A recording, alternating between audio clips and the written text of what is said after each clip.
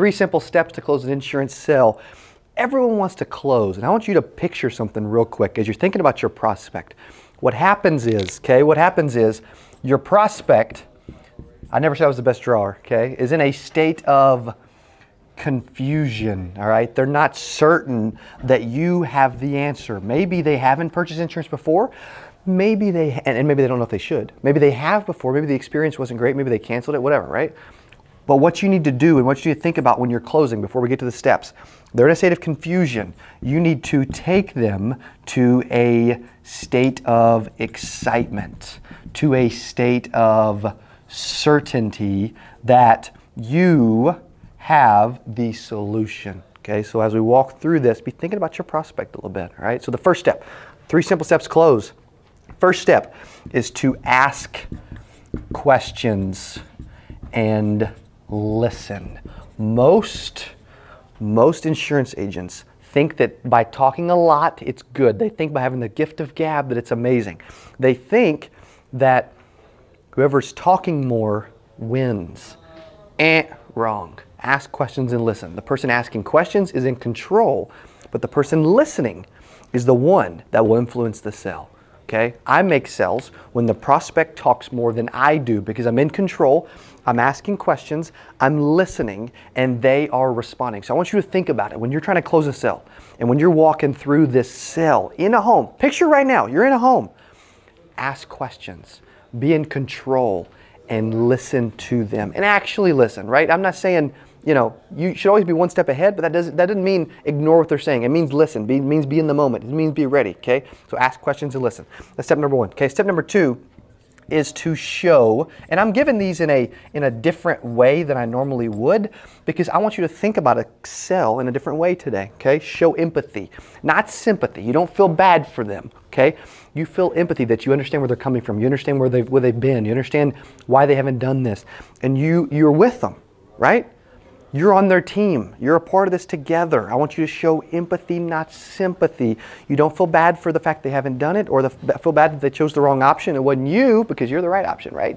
But it's empathy that you understand where they're coming from. You're with them, right? You're in this together.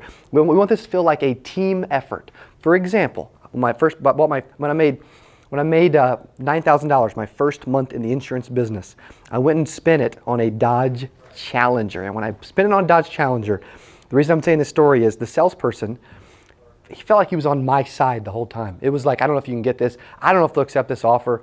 You know, that's what I kept hearing from management. But the salesperson was so good that I thought the dude was on my team. He was showing empathy, not sympathy. Okay, but it felt like we were together. He felt like he was on my side of the negotiation. And I was like, dang, this salesperson is freaking good. And I've always remembered that. So remember that when you're talking to prospects. Show empathy. You want to be on their side. You want to understand them, understand where they're coming from, and understand that you are the solution to help them get there. Okay? The third step is confidence. What do people buy? Okay, think about this for a quick second. Slow down for a second. What do people buy? Guess what? They don't buy products. They don't buy, they like benefits, but they don't buy benefits. They like features, they don't buy features. They like prices, but they don't buy the price, okay? Because I pay more for products all the time than I could if I just went to Walmart. But I don't like to go to Walmart, so I'll go to Target and pay more, right? And maybe you're in the same equation. Your prospect is too, okay?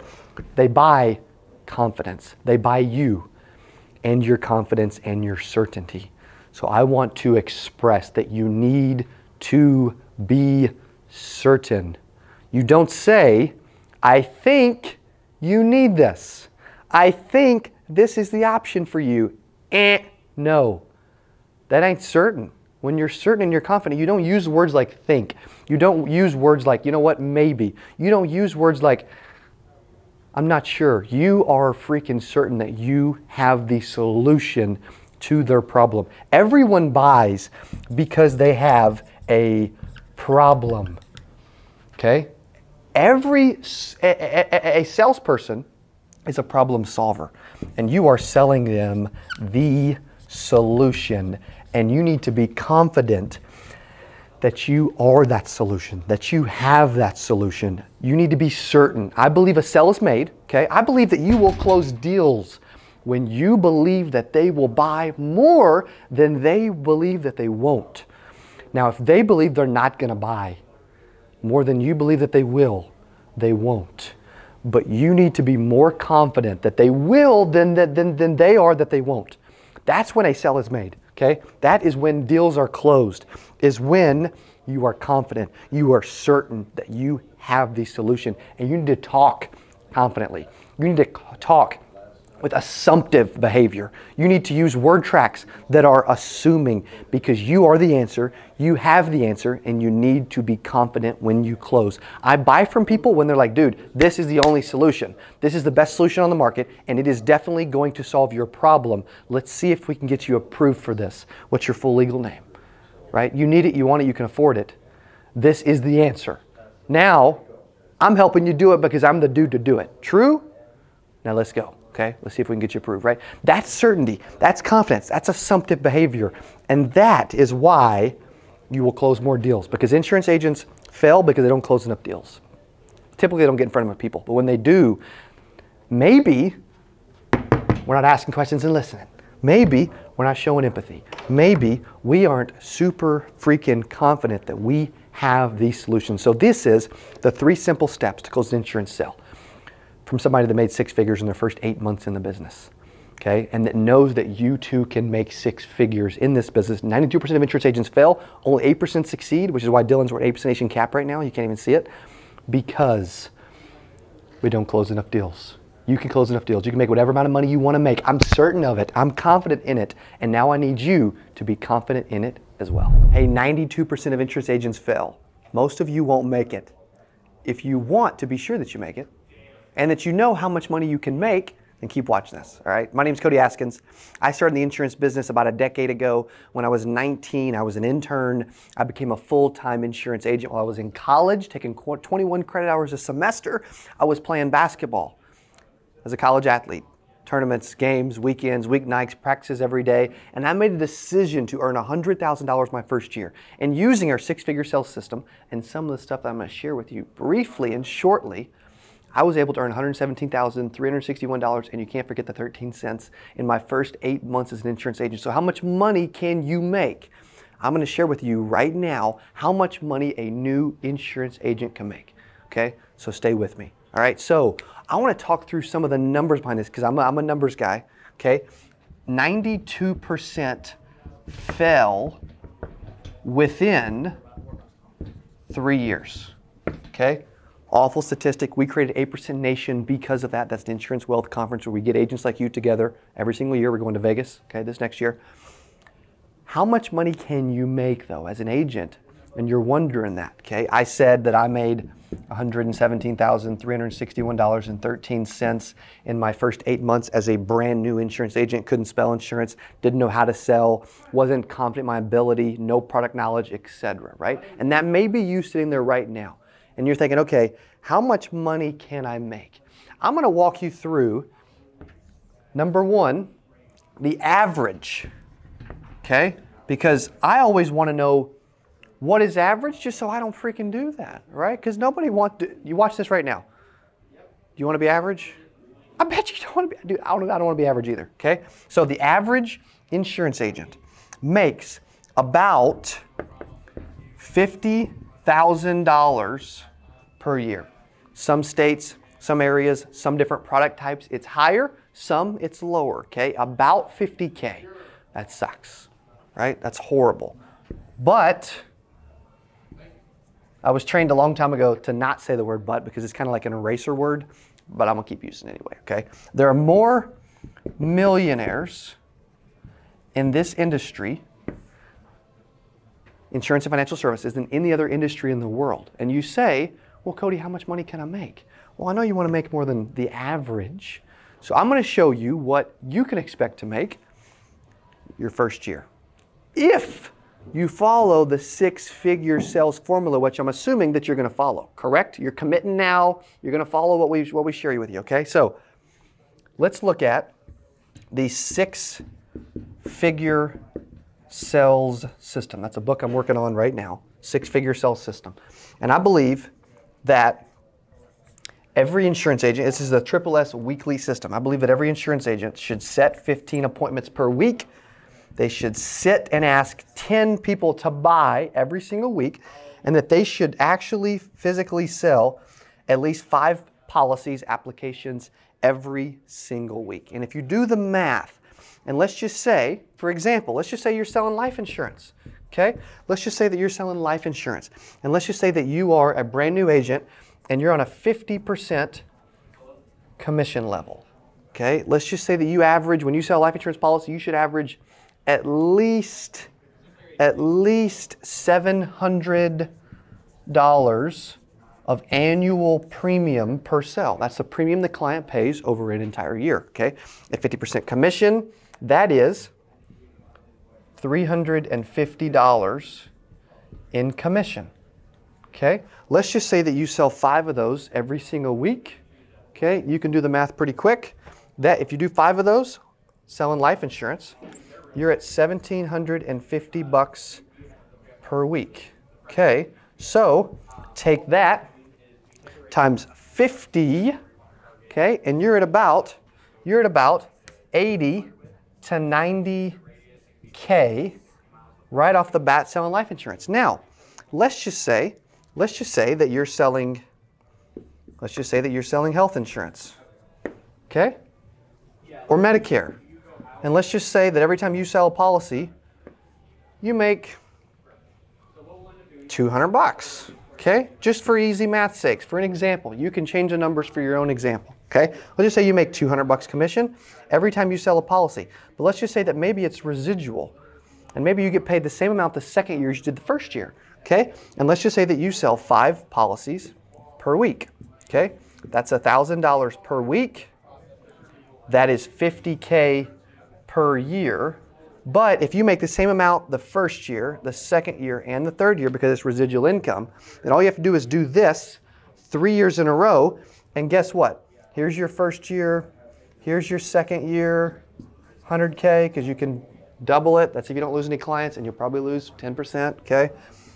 Third year, you're up to $150,000, okay? Now, let's say you're selling home and auto, okay?